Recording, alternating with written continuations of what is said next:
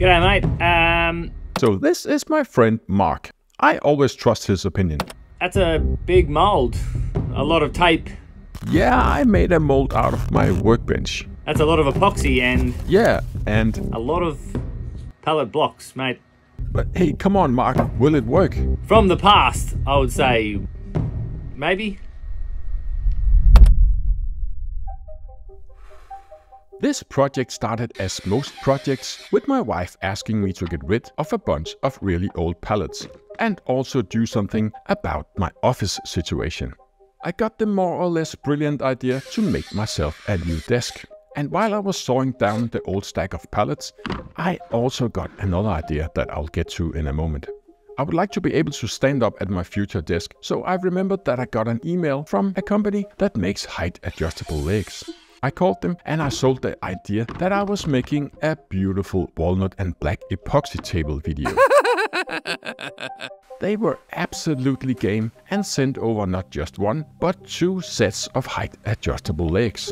Did you know that the characters in Winnie the Pooh are based on psychological disorders? I wonder what kind of disorder I suffer from, because I continued on this path and I called my epoxy resin supplier and told them the exact same story. Apparently walnut and black epoxy is a magic key that opens doors, because shortly after I had 39 kilos of deep pore resin standing in my workshop. The reality of my project started to dawn on me finally. And I remember I helped a family member saw up a walnut log a few years back. Maybe there's a chance I can get some of the leftover pieces. And to my luck, I got away with a few smaller chunks, not exactly a big walnut desk yet.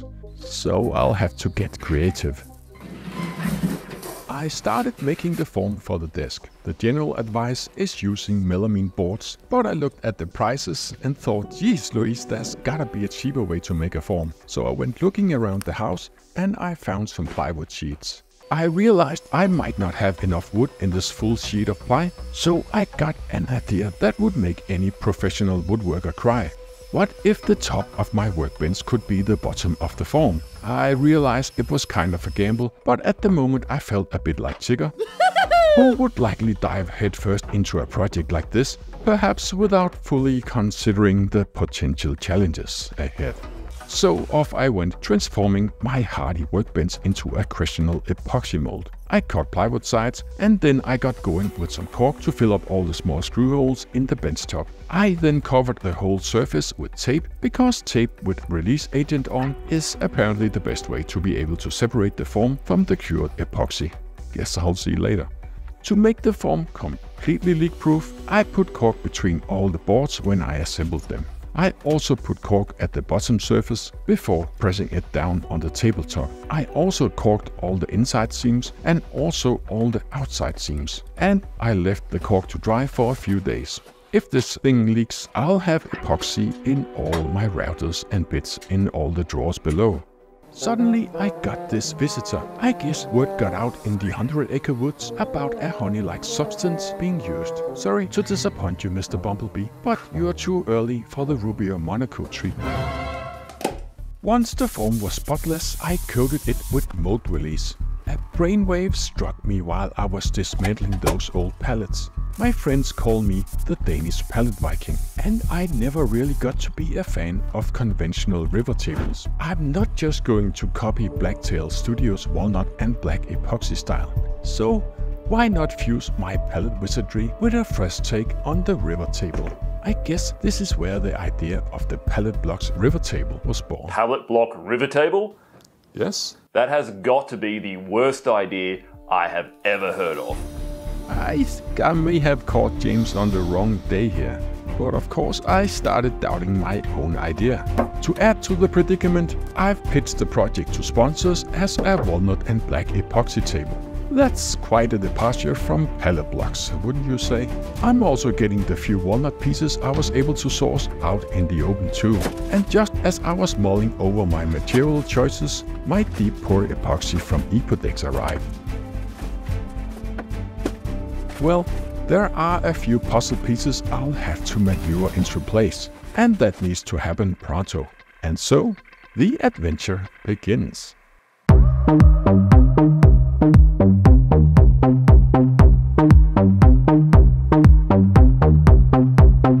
first step of this adventure is getting the nails out of the pallet blocks. I could try and leave them inside, but that would just leave me very worried every time I need to cut it, route it or flatten it. So unfortunately there is no way around dismantling the blocks, pulling the nails out and gluing them back together. I wonder if there's a market for nail-free pallets.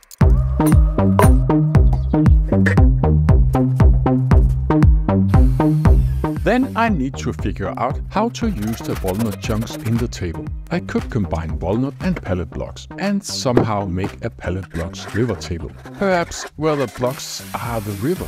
I haven't seen anybody make a pallet blocks river table, and I'm pretty sure it will disturb a lot of people. Gosh. So I started the long and tiring process of making the walnut slabs fit into the form. That required sawing off one side, measuring and calculating. Did I say I hate doing math? After all this cutting, measuring and especially my lack of math, you might be wondering how I got to this point in my woodworking journey. Well, I'm a self-taught woodworker, videographer and entrepreneur. And a big part of my self-guided education has come from Skillshare. Skillshare is an online learning platform with thousands of classes on a myriad of topics.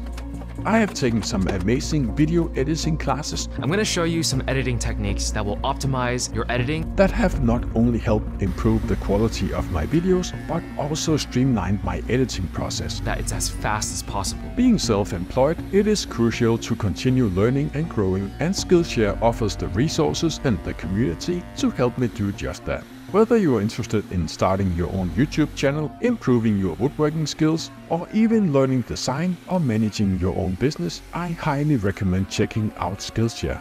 Skillshare is giving the first 1,000 of my subscribers who click the link in the description a 1-month free trial of Skillshare, so you can start exploring your creativity today. Another job is getting bark and the cambium layer off with a wire brush. There were also some knots and some soft spots that I've removed with a chisel. If I leave these, they will cause issues when the table gets older, so it is best to remove them and fill the voids with epoxy. I did spend a lot of time fiddling the rest of the wood into the form, cutting blocks to size, thinking about layout, rearranging, but at some point I figured this is the design I'm going with. I have made the perfect pallet river table, the perfect clone between a traditional river table and my pallet blocks coffee table. What could possibly go wrong?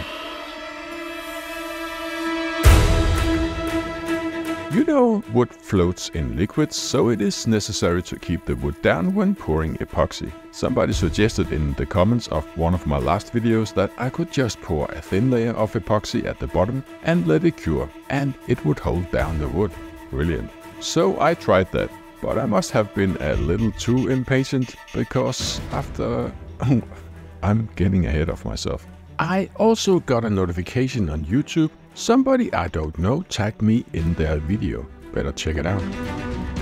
After a few days I figured the wood was pretty much stuck in the form, so I started mixing up epoxy. I mixed 4 cans of deep pour epoxy from Epodex. This is the version that can cure in one layer up to 10 centimeters in thickness. I have been using Epodex for my previous projects with great success, and I'm excited to see how it performs in this application. So I mixed epoxy and poured and mixed and poured epoxy. And I finally got a moment to see who tagged me in their video. Speaking of hilarious, creative, and an excellent woodworker, Jesper. It was about the time I realized that this guy was talking about me that I also realized that a few of my wood blocks were just floating around. Just, my goodness. It's not just a few blocks. Jesper makes, please. They are all breaking loose. This guy, the stuff... I didn't wait long enough. I just encourage you to check out some of his videos. No. All the wood is floating. And he does stuff, and I think, I couldn't even begin right now to try to do that. but I'm having a great time watching him do it. At this point, I was so desperate I gave up filming, but I still had the GoPro on time-lapse over my workbench. The man who said all those nice things about me is Tim Stark. He also makes woodworking videos just like me, and suddenly I realized that it is not just my sponsors who will see this project and hate it. Tim will see it too. And I would hate to disappoint someone as nice as Tim Stark. So I'm really starting to fear the ending of this video, and I'm also developing a solid fear of publishing. I'm trying to get my mind away from the disaster of a project that is curing in my workshop. The piglet in me is still worried about this being a total giant failure. But in a way, this whole journey, even with its ups and downs, is what makes me what I am. And if I'm just listening to the little piglet voice inside me that says, I'll try again tomorrow, maybe it will all be okay somehow. So I'm trusting that little bit of courage I can muster and start taking the old desk apart. I'm also having a good look at the wooden floors made from pine planks. They are really in a bad condition in many spots, so this little piglet grabbed the sander and got to work. I know I could get a bigger tool to sand the floor with, but this is what I have, and since I'm working indoors, it's really important not to make too much dust. At least that's what my wife told me. My mind also started wondering what I could create with the wood from the dismantled desk. I can't quite recall its species. It has been quite some time since I bought these tabletops, but the folks at Flexispot were generous enough to send over 2 different styles of height adjustable legs. I'm slowly getting into more of a jigger mood, and I have a hunch that I could craft something extraordinary for that second pair of legs. The pallet block tabletop, Worst idea ever. is still drying, and I test Rubio Monocoat oils on my freshly sanded floor. The pine's natural yellow is kinda beautiful, but a bit too bright yellow for me. After trying 10 different shades, and when I say I mean my wife picked natural. It is subtle grey brown with the knots and dark areas deepening beautifully. So while we wait for the natural oil to show up, there is a little time to look at the Flexispot legs. These are their best-selling legs, and the box is really heavy and needs 2 people to move it around. That is, unless you are a 2 meter tall, 100 kilo heavy Viking, of course. But once the box is open, the assembly process is quite straightforward. I do spend a lot of time at the desk editing video, and I'm really looking forward to being able to shift between sitting and standing. The instructions are easy to follow, and all the necessary hardware is included. Once the base is assembled, I attach the control box and connect the wires from the legs to the control unit. This is where you're supposed to attach the legs to the tabletop while laying upside down. But as you know, my tabletops are not quite ready yet. But I can test if the up and down thingy works. Wow, that's really high. And really low. Rivers know this. There is no hurry. We shall get there someday. But sadly, my sponsors haven't quite embraced this poo philosophy. After I have been crushing all previous deadlines, I just agreed to have the video ready within 10 days. With that deadline in mind, I think I better get into the workshop. So I was liberating my improvised hold-down clamps that were epoxied down to the table, and it was a pretty rough process to say the least. But with the table finally free, I mixed up some more epoxy to fill up the remaining centimeters of the table and the knot holes. The only problem with that is that it will need to cure for another 5 days. So I can't help but worry that this 10-day deadline might get me into trouble.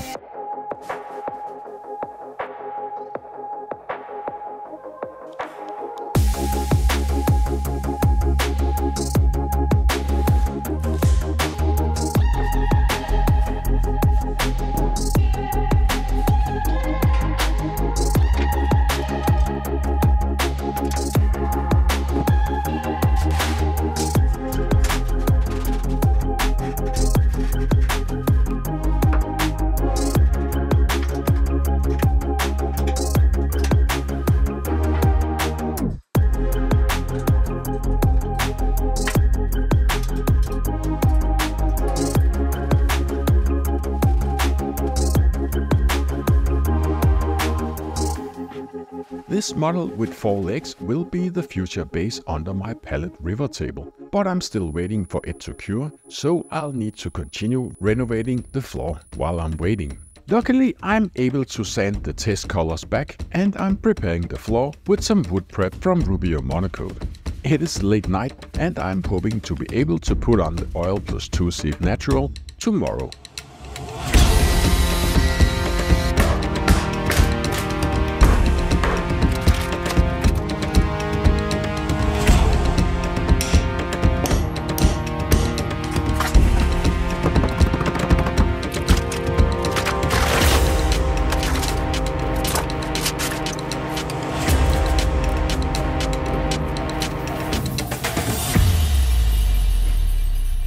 The next morning the sun is shining, and it is another chance to show off how stupid I am. The oil and the B component comes in 2 different cans, naturally. And apparently it is difficult for this DIYer to get the cans separated. The mixing cup makes it a no-brainer to get the mixing ratio right, so what could possibly go wrong?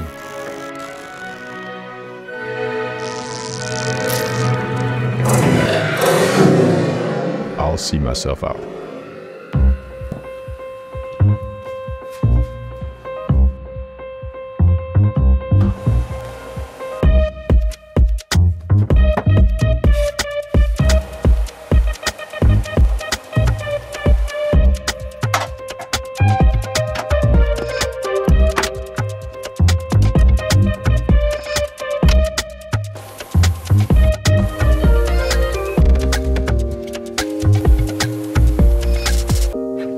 My floor is curing, and the pallet blocks river table has also cured, so it is finally time to flatten it. I'm using a thing called a slab matrix. It's basically an XY slider that allows my router to slide around at the same level over a large surface. I'm using a huge flattening bit, and I also remember to put new filters on my face mask. This type filters out even the smallest particles. Flattening with a router is really dirty work, but it is also here the look of the table will be revealed finally.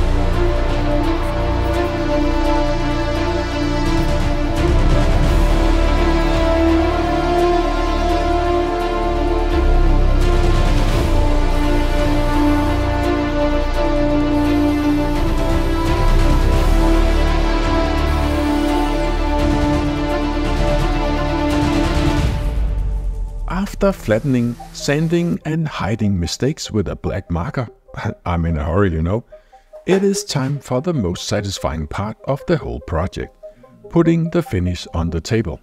For the finish, I'm using Rubio Monocoat's oil plus 2-seep in the pure color. This product is essentially the same one as I used on the floor, but the pure variant is transparent and only highlights the wood's natural colors without altering the tone. It's a 2-component finish that helps the oil cure faster. I always begin with finishing the underside of the table. Once that's done, I turn it over to apply the finish to the top. Using a piece of wood or whatever I got laying around, I distribute the oil across the entire surface, making sure to cover every centimeter. Shortly after applying the oil, I take a cloth and begin to wipe off the excess. As the first cloth becomes saturated and has been used on the entire table, I switch to a fresh one, wiping the surface one more time. This extra step helps ensure a perfectly smooth finish. The curing process is really fast, taking just 24 to 48 hours to completely harden. That's incredibly convenient for me, as I'm only a few days and hours away from my deadline. I did put a little video of the finishing process out on Instagram, and I got a message from a guy who calls himself Bourbon Moth or something like that. Is that a river table? But I'm honestly in such a hurry to meet my deadline, I'll have to watch his message later. Oh, I totally forgot. I have 2 table bases and I still have the second tabletop to go. My plan is to make some kind of workbench out of the old tabletop, an indoor workbench for my office, height adjustable. I have this idea that there should be both horizontal and vertical work surfaces, and it should be full of dog holes, so I can make or buy all kinds of hold down tools and other stuff that fits into dog holes. I use the Festool domino to join all the pieces together, and the only thing holding this together is dominoes and wood glue. I sand it down to 150 grit, remove all the dust with raw wood cleaner, and give it a good massage with Rubio Monocoat oil plus 2C Pure.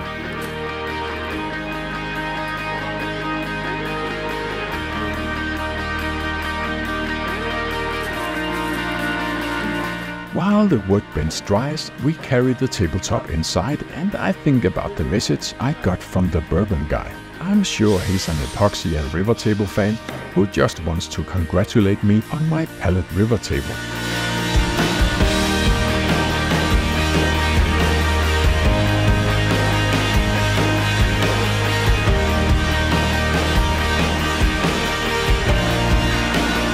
And suddenly I'm not so scared of what the sponsors will say. After this journey filled with Tigger optimism, Piglet anxiety, I'd appeared with some AR depression, and some would say some of Robin's delusional thinking. I just realized that I didn't build this alone. I had chats and encouragements from friends and family, and I had people lifting me up when I was down. I had Mark Dana, James Finger, and many other woodworking friends like Tim Stark cheering me up along the way. I also had some awesome sponsors, and I would like to thank Flexispot for their awesome table bases, and I can honestly say they work above my expectation. Also Epodex for the epoxy and Rubio Monocoat for the wood finish. And a big thank you to Skillshare for being an awesome sponsor of the video, and to everybody for accepting that I kept delaying the premiere of the video. I have links for friends and sponsors in the description. Please go and check them out. Oh yeah, and the message from the bourbon guy? I may have gotten a new friend. What the heck is that? Is that a river table? Ugh! What is with these flippin' pallets too? Oh my gosh. I don't know who this Jesper makes guy is, but Jesper makes some ugly flippin' stuff. Lights will guide you home and ignite your bones, and I will try